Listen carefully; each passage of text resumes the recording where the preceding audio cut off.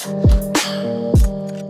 everybody, welcome back to Jermaine's Promo, and today we're going to take a look at, play with, experiment with, ask a bunch of questions and tasks, scenarios on Google's chatbot AI service that is called Bard. Now, Bard was unveiled on February 6th, and the open waitlist started on March 21st. So right around March 21st or March 22nd was actually when I was invited to join in on this little experiment called Bard.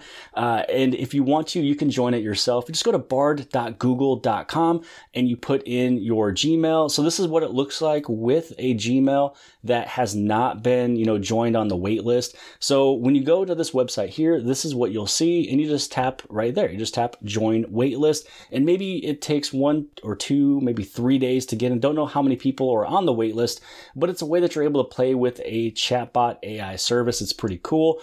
Some of the stuff that you can also have it do is it can keep your activity. Now you can turn this on, you can turn it off. If you keep it on and you want to keep some of your prompts and some of your questions for a while, you can. You can also just delete them. So this is up to you if you would like it to be stored or not stored.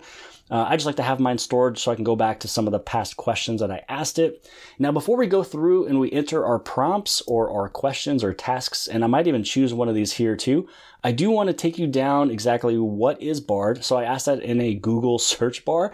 I'm also going to ask that inside of Bard itself. I want to see the differences between the two services, but I also want to take you into another website. I'm going to skim it, but I'm going to place that link below the video description so you can get more details on exactly how Bard works. But basically, Bard is an experimental Google chatbot that is powered by the LaMDA, Large Language Model, which what that stands for is the Google's Language Model for Dialogue Applications. So it's a generative AI that accepts prompts and performs text-based tasks like performing or providing answers and summaries and creating various forms of content. Now, there's a lot of things you can just simply go to Google, ask the questions, but maybe you want to have some more complex, in-depth things, maybe scenarios, maybe an entire checklist of what you should have when you're going camping, maybe write,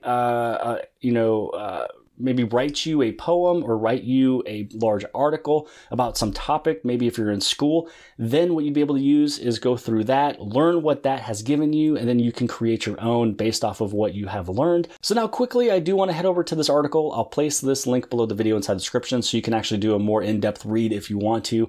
They do a really good job of, breaking everything down. So what exactly is Google Bard? Bard is Google's experimental conversational AI chat service. It is meant to function similarly to ChatGPT, with the biggest difference being that Google's service will pull its information from the web. Let's talk about when it was announced. So how does Google Bard work? LaMDA was built on Transformer, which is Google's neural network architecture that it invented and open sourced in 2017. Interestingly, GPT-3, which is the language model that ChatGPT functions on, was also built on Transformer.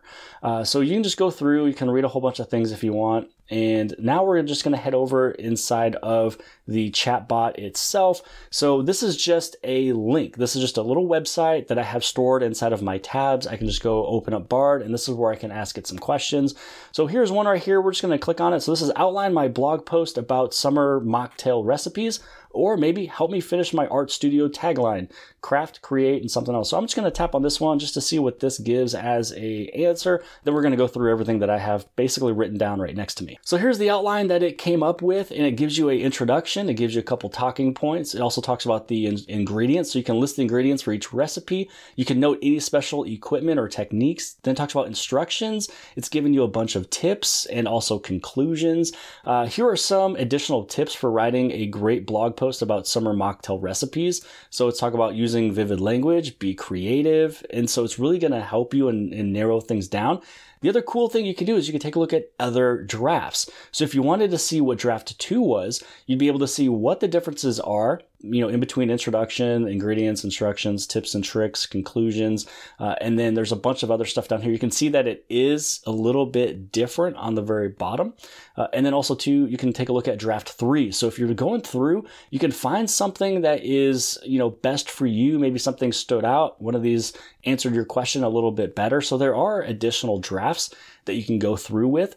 So now I'm going to go through, I'm going to type in one of my own. So this is one that I wrote basically the first question ever which was script talking about a smartphone. So here we go with this little first draft. I'm not going to go through draft 1, 2, or 3. You know, there's going to be a little bit differences going through all 3 of them, but we're going to go with this first one here. So sure, here's a script talking about a smartphone.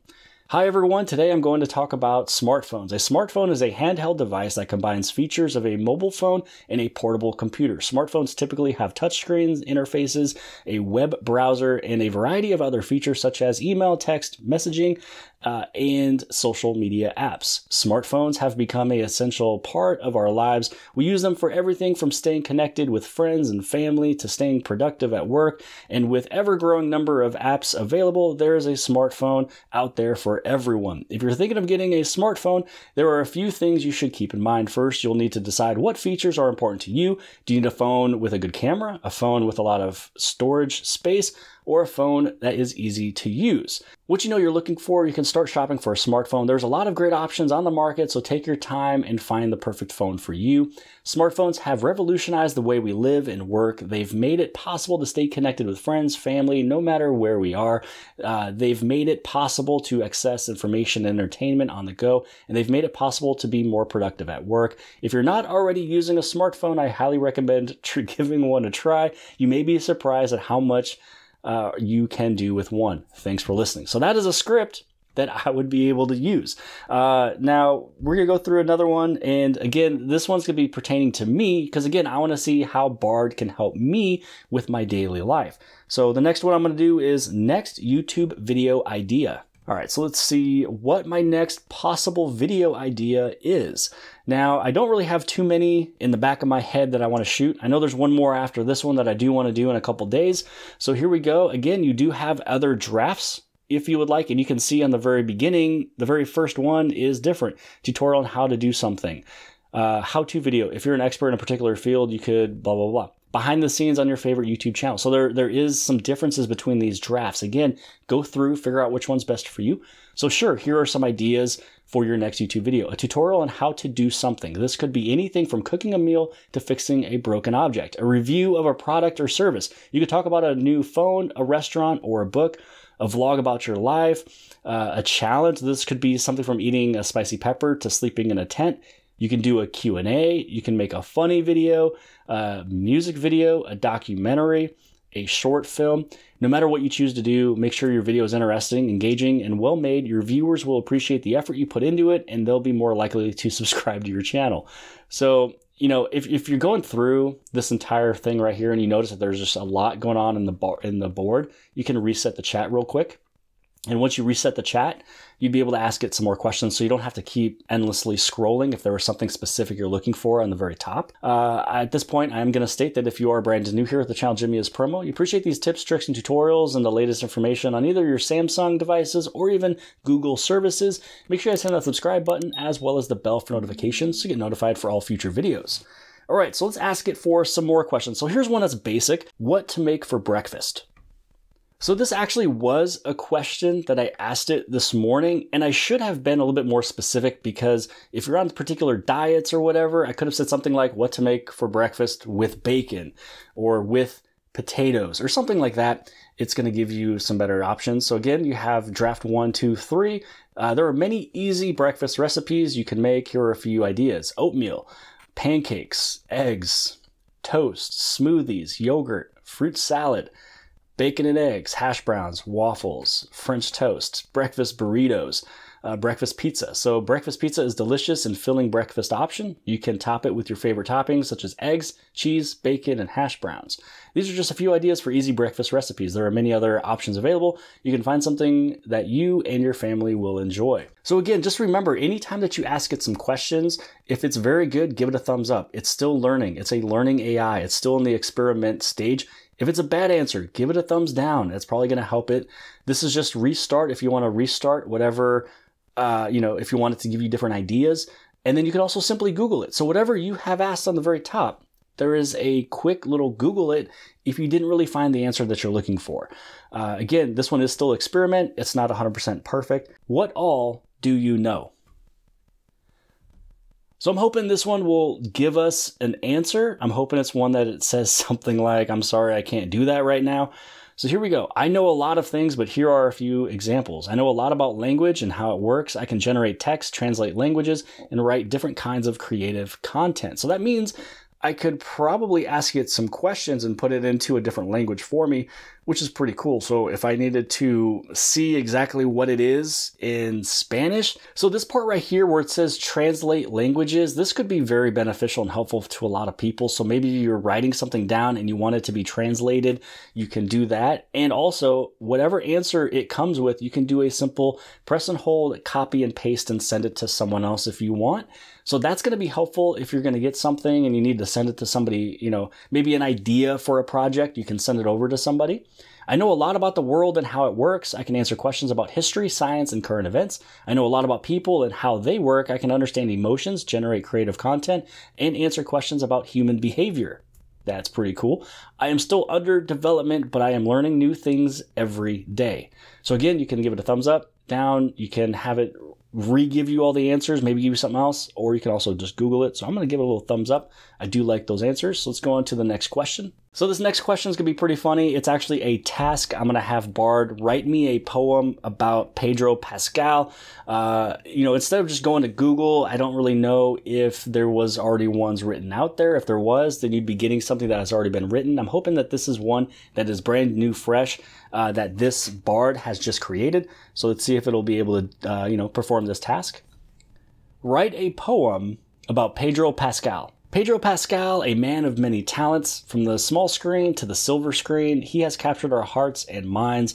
With his charming smile and his piercing eyes, he has the ability to make us laugh and cry. He is a true artist, and we are lucky to have him. He has graced us with his presence in many roles, from the tragic to the comedic. He has always been able to bring his characters to life. He is a true chameleon, and we can't wait to see what he does next. We are grateful for his talent and his dedication, and we know that he will continue to entertain us for many years to come. I mean, it's pretty general. I kind of wish it gave a little bit more funnier instances and nuances of exactly who he was, or maybe a couple of his roles or characters or movies. But, experiment. It's getting there as they learn a little bit more, maybe it'll get a little bit better with that poem. What is artificial intelligence? Artificial intelligence, or AI, is the ability of a computer or a machine to mimic the capabilities of a human mind, such as learning from experience, solving problems, and making decisions.